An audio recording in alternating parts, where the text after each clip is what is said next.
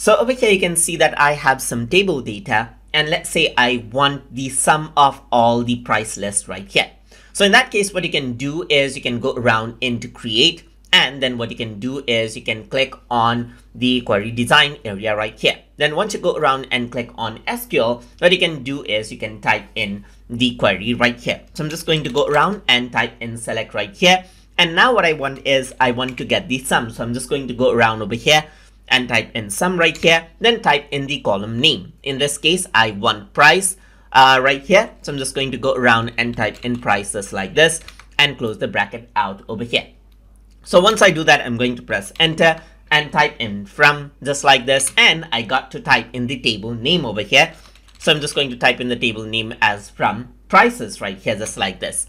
So once I do this, I'm going to end out the query by using the semicolon right here, just like this, and go around over here onto query design and hit run. And you can see that you have the sum of all the prices right here.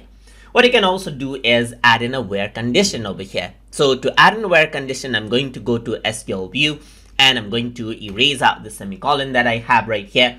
So I'm just going to go around and press enter and type in where, just like this. So over here, what I want is I want to add out the prices of, let's say, expert ID 1 right here, just like this. So I'm just going to go around over here onto query 3 right here, just like this. So I'm just going to go around and say queries right here, and I'm going to go around and type in expert ID just like this. And I'm going to say equal to 1. So this is how I want to filter out the data right here. So this is what I have. So you can see that I'm going to type in select sum price from prices where expert ID is equal to 1. So if I were to go to query design and hit the run button, you can see that it only collects out the data from the expert ID 1 area right here, and then sums it up and displays out the result right here, just like this.